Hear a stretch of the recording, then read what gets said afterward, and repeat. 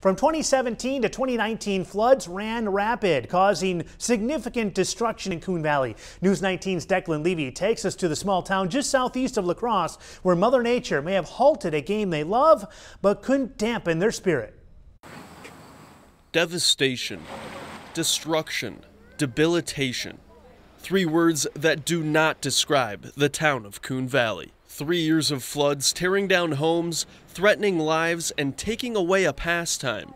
But after 3 strikes comes another at-bat. Everybody knows Coon Valley is notorious for their baseball, and I'm proud to say baseball's back in Coon Valley. It took a long, hard road, but we finally did it. On this day, baseball is being played at Coon Valley Veterans Park for the first time in over 3 years. And to make it to this day, it took persistence. People of Coon Valley are very resilient. The village residents pulled together, neighbors helping neighbors, and once we finally got going, the recovery was fairly good. It would have been pretty easy to say, nope, we're not going to fix it. It's happened multiple years in a row.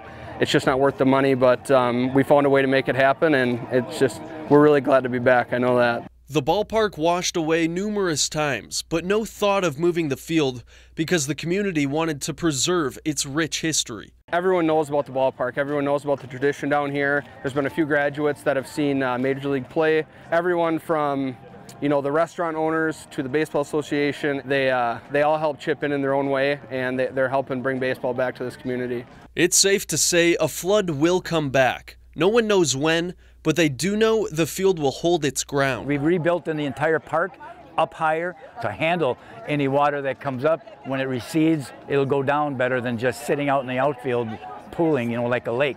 In a small town with a big league spirit. Declan Levy, WXOW, News 19.